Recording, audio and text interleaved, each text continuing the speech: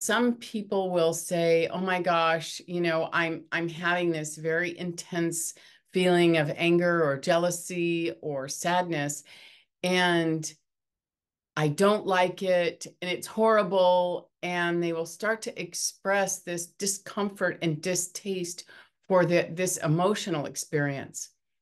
And yet, if we study what's happening just a little bit more closely, we'll see that there is the emotion of anger or jealousy there. You can see it. But there is also a part of us that is in battle with it, fighting it, saying, "I don't like you, go away. This is terrible. Get out of here." And that resistance, that type of resistance, basically increases and exaggerates the experience that we're going through with the emotion.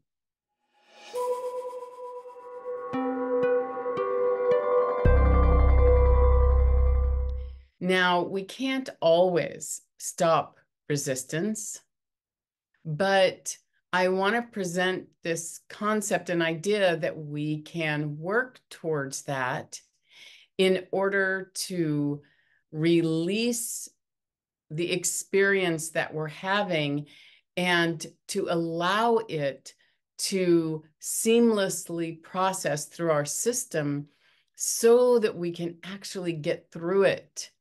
Imagine that as we resist emotion and as we resist negative thoughts, those thoughts and emotions are trying to find their way through our heart, out of our system, and yet we're not allowing them to, because some part of us has some belief that if we fight it, it will stop.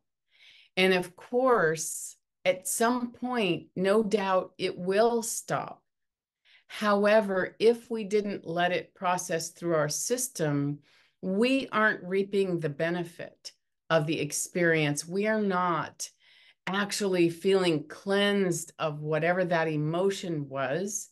We have just stored it again back inside of us to be dealt with again on another day.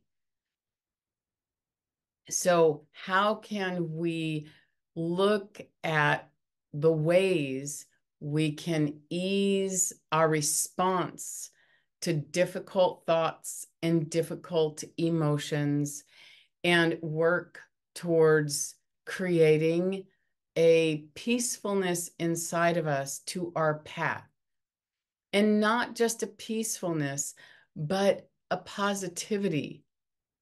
And not just a positivity, but a deep appreciation that there is a very clear way for us to move to healing.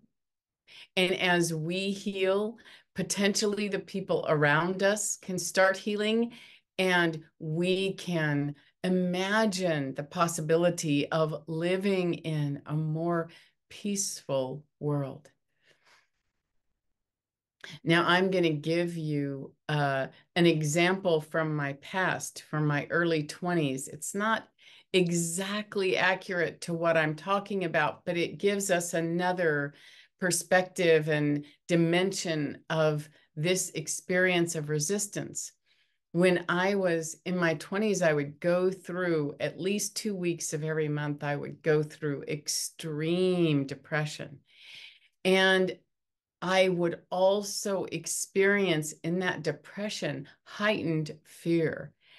And as that was happening, I was just inundated with it, trying to work through it, trying to live my life, trying to survive it.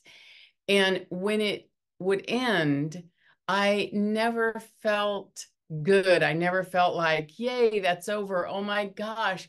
I simply moved from having the experience to being afraid of having the experience, knowing it would come back. So I never created a recognition of peace, of whatever was happening to me was something that needed to move through my system and be released, and that there was positivity to it on some level, I never spent time being curious, deeply curious, studying what is this that's happening to me.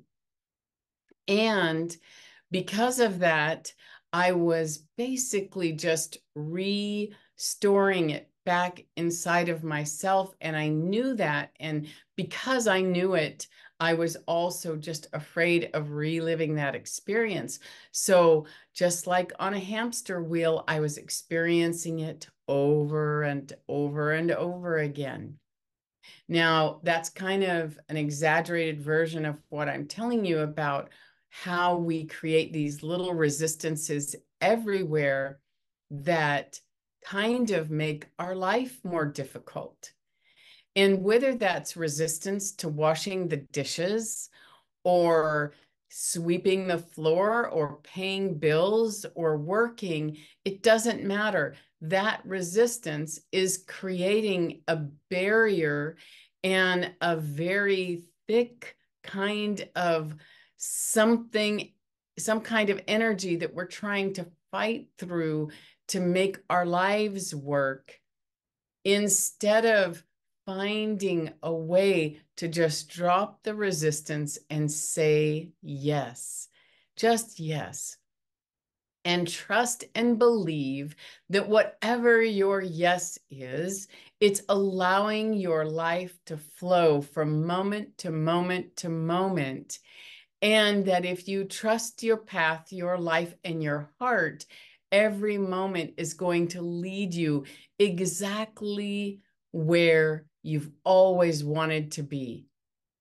And it will continue to do it moment by moment, no matter what direction we're looking at in our lives, whether it's relationships, whether it's where you're going to live, career, or your path itself.